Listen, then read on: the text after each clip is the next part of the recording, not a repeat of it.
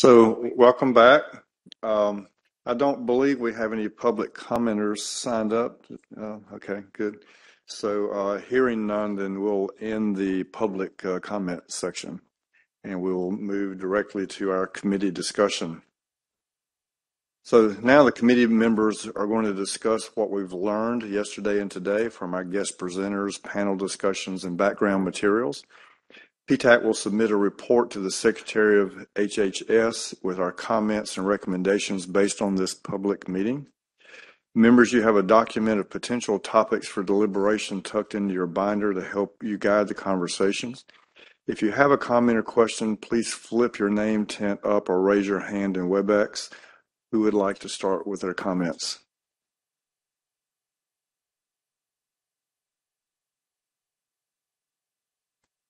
Lauren, thank you. I'll get us started with a few trends from the early presenters. So what actually is enhancing care transitions actually in delivery?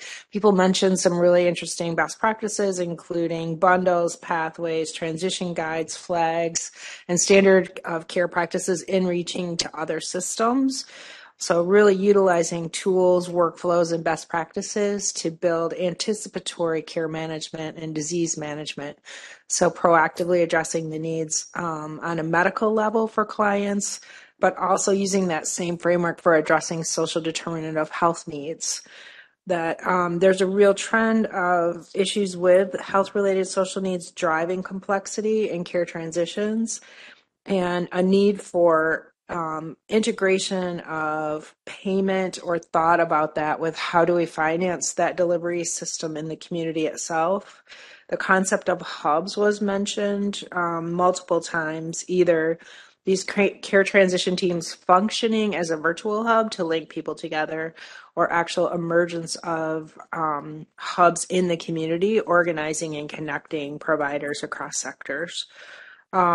And then the importance with workforce, that we really need to look at diversity of roles, potential payment for teams or non-physicians when we look at care transitions, and the integration of digital options, for example, a digital care coach that can escalate to a person to extend the reach of these teams. So a lot of very foundational and interesting concepts for us to consider. Thank you, Lauren. A few high-level topics that I kept hearing over and over was operational scalability, the fact that 75% of physicians are employed today as opposed to the 25% independent. I kept hearing team-based care and the need for teams, the need for team-based payment models, and integration across the system of care with systems thinking. And bringing up the question of who is the accountable entity and how does the primary care provider or specialist fit into that new schematic of what a system of care looks like. We also heard some great comments from Mary Naylor, who outlined her model of transition of care. I thought that was very comprehensive and a well-tested model. She gave very specific metrics for measuring potential outcomes. It's a model that I think we should consider this model as a package for an integration into other models to be embedded into APMs or to be paid specifically, as she described, as a 60-day bundle payment, either separately or embedded within another APM or ACO model. We also continue to hear over and over about the need for data, particularly in the ambulatory setting, and the integration across various ambulatory units, including SNFs and nursing homes, but also other community organizations, other for-profit organizations. How do we invest in developing some type of meaningful use model to integrate those various entities together to be able to share data better? So I'll stop there. Larry? Well, my comments from the 2-day meeting. My first one is that we need a transition to accountable care. And I think this really came out in the course of the meeting, is that we can't just move without going through a transition period. And we need to focus on that and focus on how we build hybrid solutions that take us gradually out of fee for service into value-based, into accountable care. And the best example were the TCM codes. Can we expand them to the use of multiple providers following a hospital admission? And then can we track that data over time to help build the payment model that will ultimately be the value-based model? I think using that as an example of what we have to do across the board in these transitions. But, that was my first takeaway. Second one, and I said this yesterday, we have to stop using the word discharge and focus on, not discharge summaries, but the transition summary, the transitional care summary. And then again, on the same flavor of transition is the transition to digital care, and how we can't let the chaos drive the solutions. We need to have an organized approach as to how digital therapies, as they get developed, become integrated into care. I like the concept in the letter that we're going to send, that payment drives that. Where the payment goes will drive, who controls where that digital technology is deployed. And then down the same theme, integrating nested solutions into population-based total cost of care models. But what I have to emphasize is that we can't just have these for inpatient care. To have an inpatient bundle as a nested solution just defies the reality that we live in, that what happens in the outpatient setting can avoid that hospital admission or can alter that hospital admission. It can become a medical admission instead of a surgical admission. So we have to, when we build our nested models have to bring in multiple specialists, but they also have to bring in the longitudinal care, not just focusing on the inpatient. And the final one I'm going to pile on to what was said already is the data piece.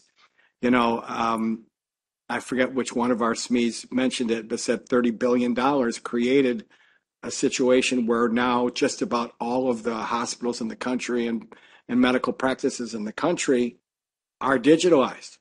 Maybe we need a second one to make sure we're all on the same database, because the mistake we made in meaningful use was deploying this, and now we have all these silos of data all over the place, and we have tools now that may be able to bring those databases together, but it would have been nice to have that homogenized from the beginning. And those are my points. Thank you, Larry. Jen? Or Chinny, were you up first? Okay. There are a couple of things that stood out to me as we listened throughout the 2 days. The first one was that there's clearly a variation of application of transitional care, whether it's code-based or whether it's episode-based. And, we heard one from Mary that was highly effective. We heard Signify speak to it. We heard Sound speak to it. And so I think that the take home to me is that variation is going to exist and need to exist for scale. Josh and I were talking about this earlier, but getting to consistency, and what I would focus us on is, how do you measure outcome, and what are the outcomes we hold people accountable for, but still allow for the variations that all of our panelists demonstrated could work. The second thing is the period of time. That I think that's another place where we might be able to find a common denominator, is when does the time start in what we would call transitions of care, And when does it end? And what do we call that episode of time?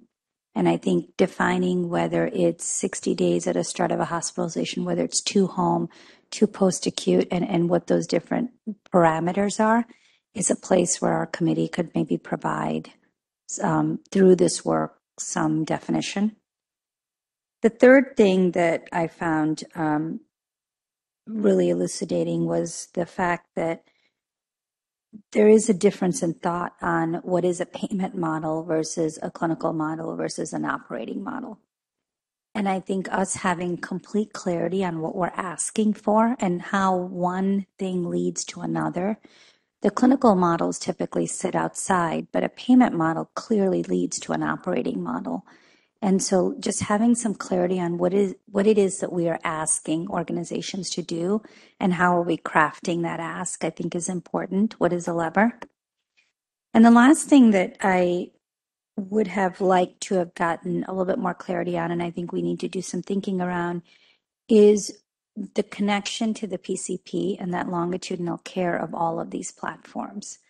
There's obviously this foundational data element and how people can real time talk to each other and what transparency the PCP knows and how they can leverage that data.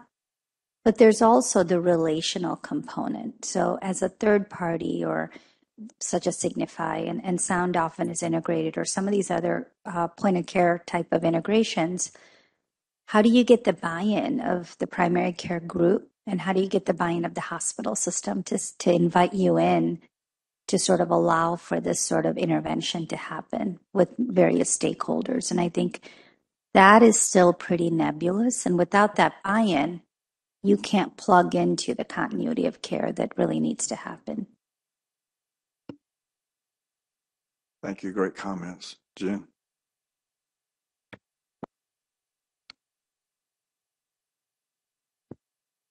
I think these last 2 days have really been excellent, and I think the panels and the expertise that came together was really special. So thank you to Walter and the team that did that. I won't repeat previous comments and won't repeat my comments from yesterday, but I think from just today, there were 3 principles, I will call them, and then 4 practical messages that I heard.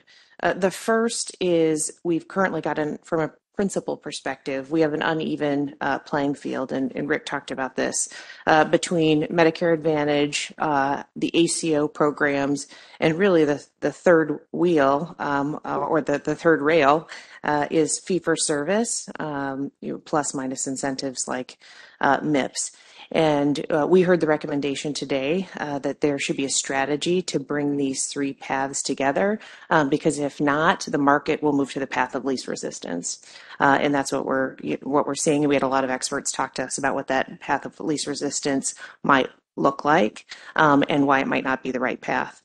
Second, I heard that currently our model incentives are too weak, and that there's got to be a short line between the incentive and then ultimately the behavior that is desired or what that desired outcome is.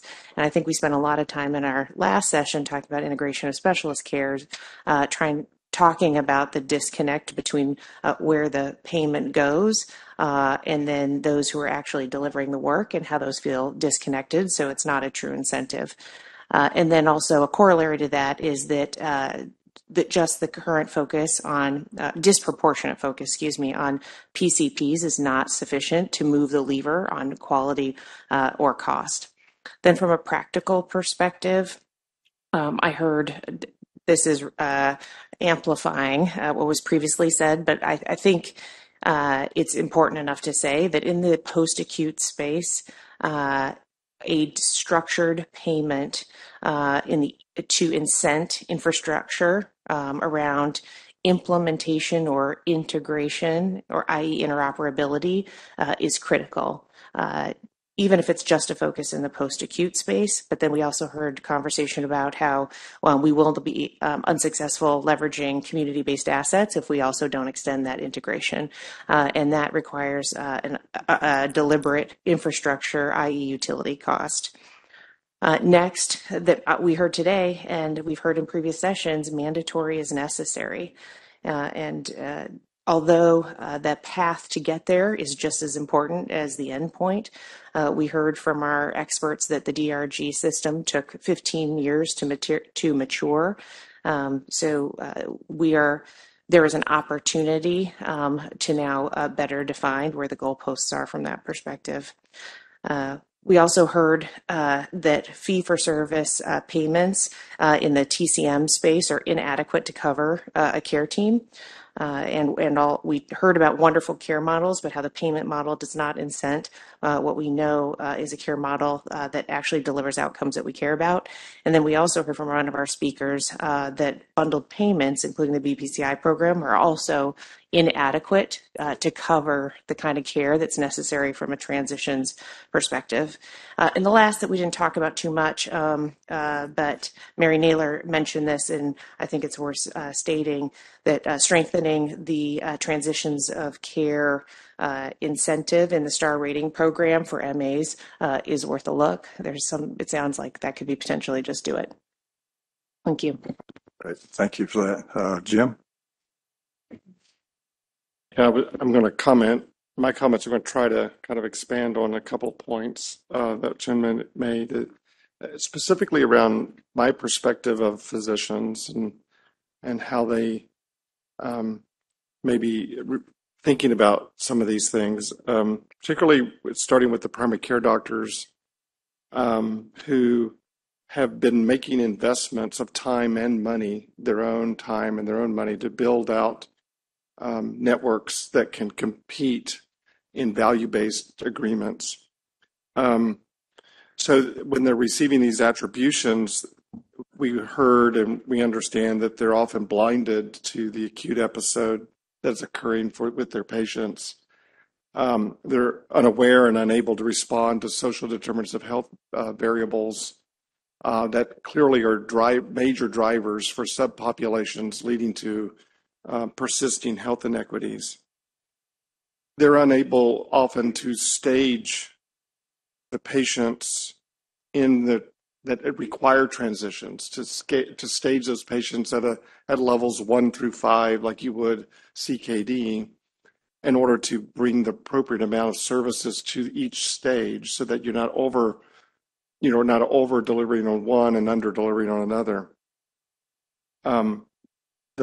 There is technology that's available, it seems, to be able to help stage patients. We think that there is, in big data sets now, the ability to use AI and machine learning to predict in populations death in the next 12 months, where that would maybe lead to palliative care referral much more reflexively, as if the AI score was at a certain level, rather than doing 100% palliative care referrals for all transitions.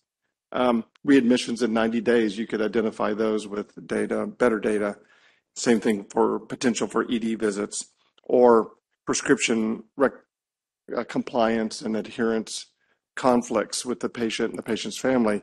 That information, those analyses are available in order to help create a higher level of efficiency in the care of patients that are in transitions from acute episodes. The physicians that I'm aware of don't have the time, and we've coined the word in the work that I was doing, headroom. The physicians don't have the headroom, the space in their heads to consider what we've done over the last 2 days.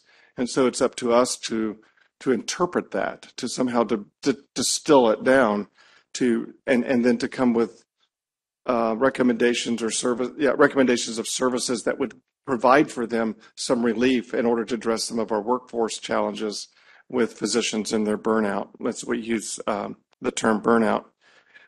Principally because they have other pressing concerns based on their history of work, right? There's lots of things on their mind that says this is much more important than stopping or slowing down this to do something that really is evidence-based, like what Mary or Signify or Sound were able to offer. And so their inability to take the time to critically assess these really brilliant ideas that we heard is really a liability for primary care doctors. And then, and certainly not the least, we were talking about it a little bit ago. Physicians are increasingly starting to shun complexity. Primary care doctors. That is, I, I, I need relief. I need headroom. I need time so I don't burn out, so I can continue to work. But I need to stay out of that comorbid complexity problem as much as possible. So that's not leaning in. Just so it's not a lean in. It's kind of a neutral position of not leaning out. And so we've got some real challenges and opportunities.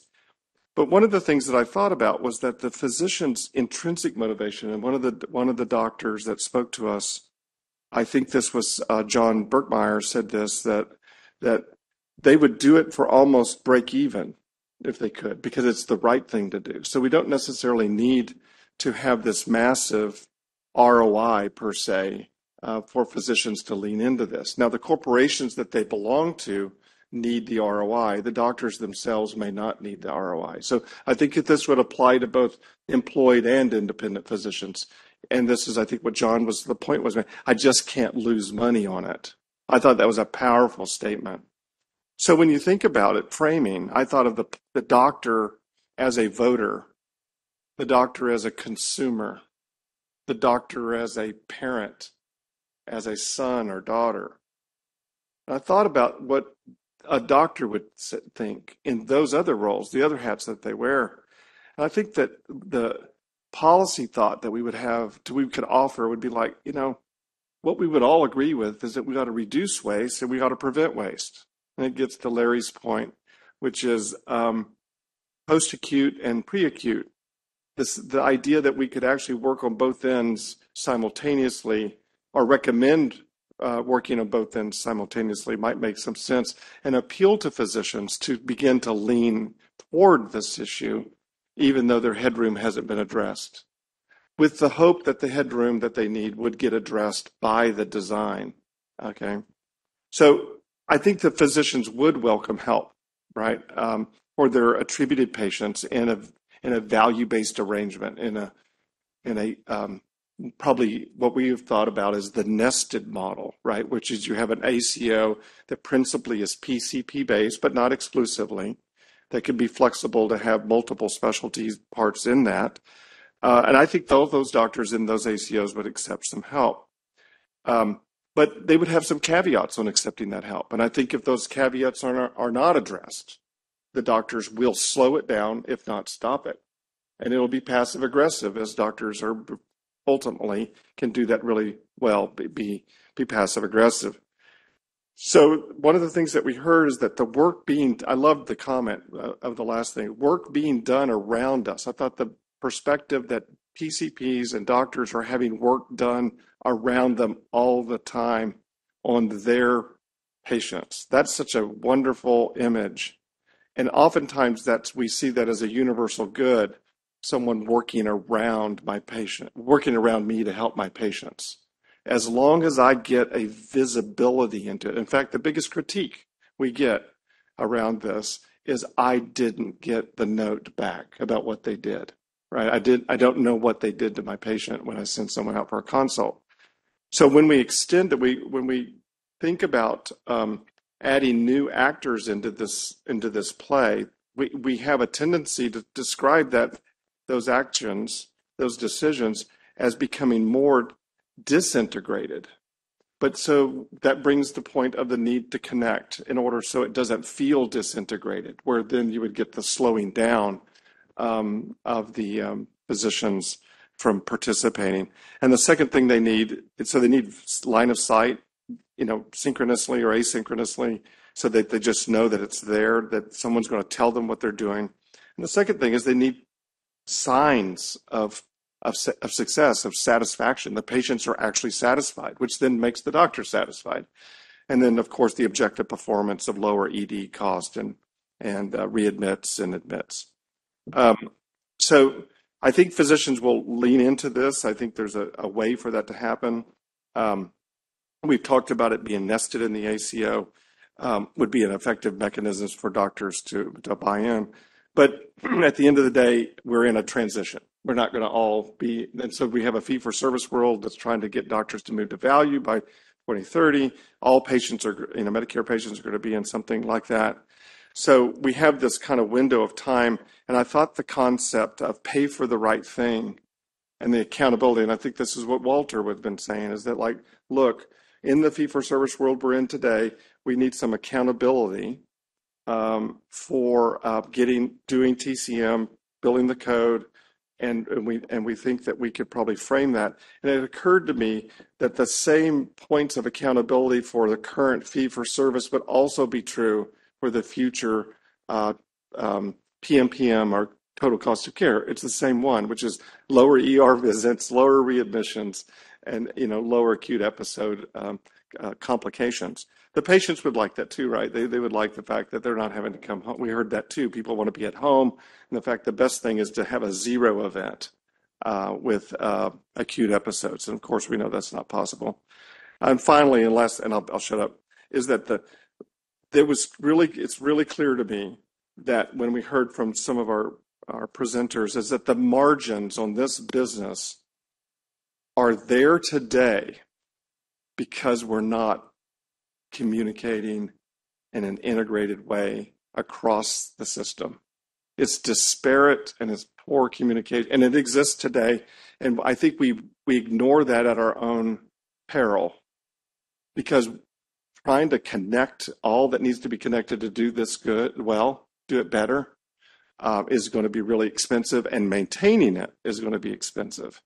And I found out when running a company of a large physician organization, I could capitalize the startup cost oftentimes, but it was that operating cost and the upgrades that would just eat my lunch. And then you're married to it a little bit, and you kind of have to get through that. And of course, at the rate of technology change, that becomes cost prohibitive for a lot of organizations. So I think we really I've hit on all those themes, and I'll leave it there for my colleagues to round this out. Thank you, Jim. Lee? Sure. Appreciate all those great points and agree with everything that's been said. A few more that come to my mind. I'm going to pile on the consistent refrain going on now about the third or fourth PTAC model in a row, which is we've got to trend towards fewer voluntary and more mandatory models. I think 2 meetings ago, the refrain was we must make it increasingly uncomfortable in the fee-for-service space. And I'm not sure I'm seeing much in that, in the Medicare fee-for-service space, making it increasingly untenable. So that's an opportunity. I was again struck by the consistent refrain, just that must do for the post-acute space and the community CBO space and data what we did for physician practices and hospitals in the last decade, realizing it was a decade and $40 billion, but it's that important. I was really struck by the model that one of our speakers had, just dividing up, I think it was John Berkmeyer, dividing up all the cost in the from admission to stable outpatient space, and only a third of the cost is in the hospital. It seems like much of the focus is on the hospital-centric side, and it's DRG paid, it's already prospective. I mean, there's just not much scratch there left. There's always waste. You can always do better, but they're from discharge to stable outpatient care space is essentially untapped and untouched, and that needs data to be effective at that. So that was pretty compelling to me. I was struck by, that was the theme, and I understand that, but speaker after speaker just spoke to the incredible complexity of the transition activity. And most of them spoke about having and demonstrating success, but with a dedicated single focus organization. And that's not to say it can't be done. Many of us have done this in just a part of our practice. We knew our patients, knew our families, did our transitions of care for our practices, but that's a model that increasingly doesn't exist in modern healthcare. And so I think we have to respect that and think about how we can have many different styles. And I think we heard more that the exact composition of who takes care of it's not as important as what gets done. And that just speaks to the team composition. Everybody spoke to the centrality of a team doing this, and we heard several different models. It doesn't seem to matter much who the lead or quarterback position of the team is, much more than it does what are the functions that take place in this transition activity. So to a degree, and anybody that's done lots of quality improvement work, with all due respect to each of us, sometimes getting the physician out of it is how you do highly reliable scripted work repetitively and raise quality. And so to the degree this is about health equity and social determinants and connecting to communities and really digging deep in the patient's living environment. Frankly, the clinician is less important than the team you wrap around this. And that actually matches up with our workforce demands, which is important to think about how we do this. That means there's really not a good linkage to a fee-for-service system then, because of course fee-for-service CPT codes are all dropped by a billing professional, and there's only 3 Medicare billing professionals by and large, right? So that was all pretty compelling and convicting to me. And then lastly, I was again struck by people who comment on just that the downside incentives and downside risks, especially in MIPS, are just not sufficient to drive behavior. And we're certainly have experienced that as well. I think most of us would say something instinctual. It's going to take 30 to 40% upside minimum to really change behavior and pursue it. I know in the total cost of care capitated model that I help operate every day for 150,000 beneficiaries, our model has basically 100% upside and 100% downside, risk adjusted based on utilization and quality. And even that changes behavior only slowly. So thank you. Thank you, Lee. I want to check with Audrey and see if she has any questions for us or clarifications. Nope. Okay. All right. Well, great. This was a great day. Great 2 days. And somebody else have a question? Yeah, actually, just a couple comments if we have Go time. ahead. Yep, Okay. go ahead. I'll just supplement very briefly because I agree with many of the things that were said. I think one of the things that really struck me was the diversity of different ways people are managing care transitions. You know, we're gathering here under the heading of improving the management of care transitions in these population-based models, and agree with what Lee said. There's just so many different ways in that period. I was also struck with what Grace mentioned about the linkage between the payment model, the operation model, and the kind of patient care model. We're obviously thinking about it from a payment perspective, but I think realizing those interactions, how payment models either support or don't support what we want operationally or a patient care, I think is very important. And the reason I say that is I was just struck by also by all the other organizations. They're all doing things a little bit differently. Some are very hammered out very specifically. They even very constructively and pleasantly disagreed with each other on certain things and the way they did it, but they've all been driving outcomes that they're proud of. And so, you know, I'm left with kind of those two things that I heard around paying for the right things and paying, you know, clinicians right. And in the diversity of all the different ways that we can manage care transitions, I guess I am left with this sense of, in that diversity, some are using TCM CPT codes, maybe not 100%, but I guess if you're in an APM, you're using it more. Some don't think that's right. They're doing all the activities, but they're not billing them. Some operationalize it through bundle payments for 90 days. Some drop those bundles into ACOs. Some are suggesting a 60-day case rate. Yes, you know, and I think we just need to recognize that if we are okay with the diversity of patient care models and operational models, maybe we ought to be okay with some variation in the payment approaches as well. And the moment we move to something that's clean, that's refined, that's simple, we are necessarily saying we are narrowing what we think the patient care and operational model should be. I don't know that we're there today. Maybe that's something that's aspirational, but I think we should grapple with as we think about payment incentives. Great. Thank you, Josh. Lindsay? I'll be brief because a lot of great points have been made. I think just a couple that I heard that I wanted to make sure we captured is, I think the suggestion that the idea of, you know, as we think about testing which payment model is right or which care model is right, when we think about testing implementation, if we take the investment, the upfront investment off the table and pay upfront, and then track results as opposed to expecting to see results and then give payment back, that could be a way to accelerate movement to where we need to be. I think especially that was shared in the context of if you're within an ACO or a system where there's already accountability, either through full risk or where there are incentives to reduce utilization, it could reduce the barriers to getting some things tested.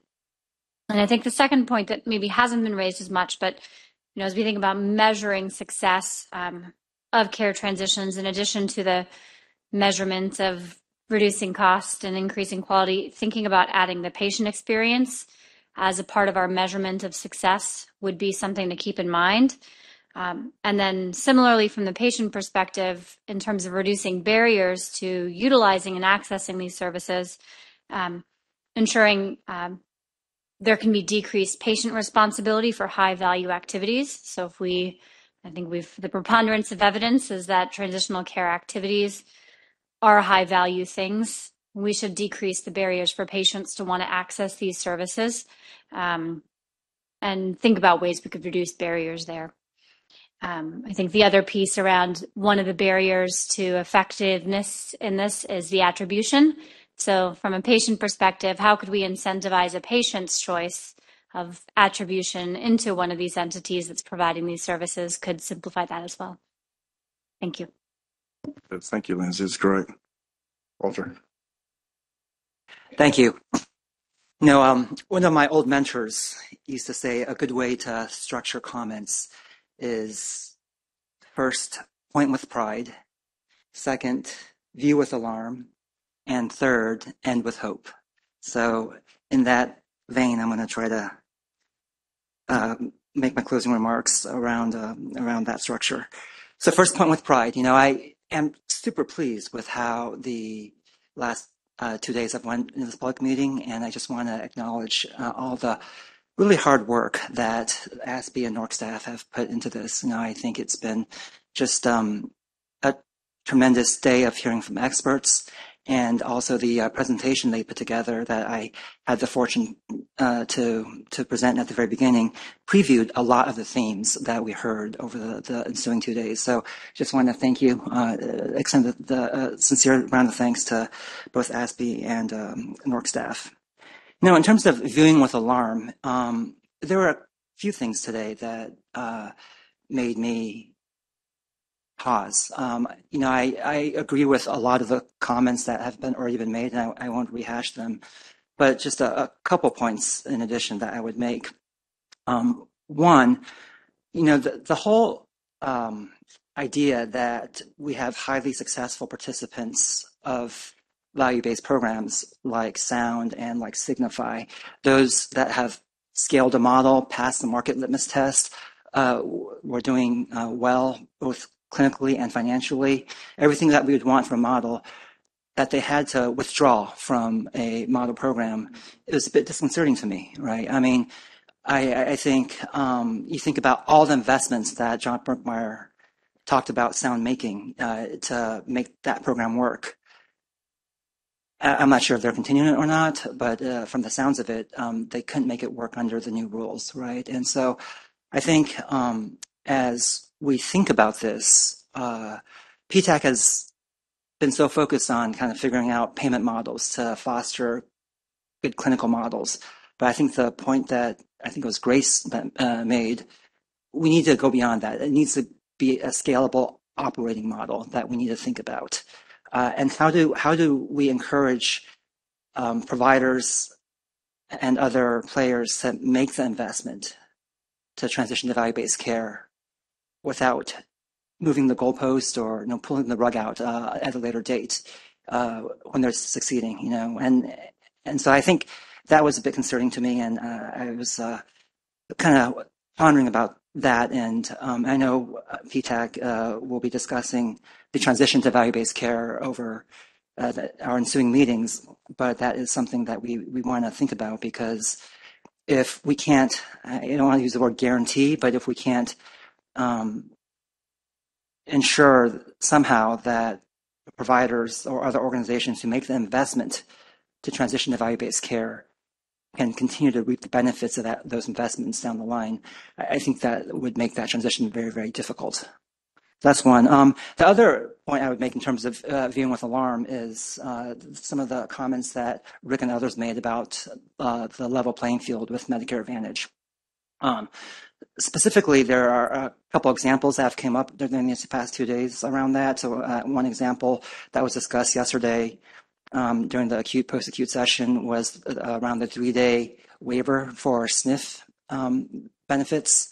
Right now, Medicare Advantage and Medicare beneficiaries and two-sided risk ACOs can enjoy the benefits of that waiver, but not under traditional fee-for-service Medicare, right? So that's just one example of a playing field that's not level. Another example is something that Dr. Burkmeyer brought up around the ratchet effect of bundle payments, right? So we have these programs where you have a ratchet effect and your baseline is reset based on your good performance, and that can only go so far. We've heard other SMEs talk about this at prior sessions as well. And I don't think that's necessarily something that Medicare Advantage has to deal with, right? And so, you know, I wonder if we're kind of designing into the system, into some of these pilots, a failure point, if you will. And so that was also a bit concerning.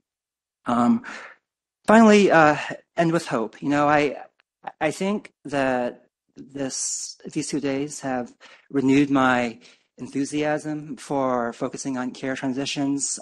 There's ample evidence, as we've heard again and again from our experts, of the efficacy of these programs, and there are many of them out there, including the ones that were presented to us. And they've all shown really great clinical results. We have payment models that have shown to be success. And, you know, I think we have a lot of learnings that we can build on. And ultimately, you know, I think where I'm left with all this is focusing more and more on paying for outcomes rather than paying the providers for services, right? Because, you know, if you're paying for transitional care services, isn't that just another form of paying fee for service, right? So I think ultimately we should be thinking about how we can encourage future models to have a very focused lens of paying for outcomes. Thank you, Walter. Those are great comments. And I want to reiterate some of the things you said in terms of just thanking everybody today. Appreciate everybody's time, particularly our expert presenters and panelists who donated their time to prepare and to spend time with us today presenting, to all my colleagues around the table here who really contributed to making these last 2 days successful. And I think particularly to ASPE and NORC, who do all the hard work behind the scenes and really make our lives very easy in terms of trying to run these meetings and move value-based care forward. So just leave with those appreciations. We explored many different facets of how population-based models can encourage smooth care transitions for patients over the last 2 days. We'll continue to gather information on our themes through a request for input on our topic. We're posting it on the ASPE PTAC website and sending it out through the PTAC listserv. You can offer your input on our questions by July the 14th. The committee will work to issue a report to the Secretary with our recommendations from this public meeting. And with that, the meeting is adjourned. So thanks to everybody.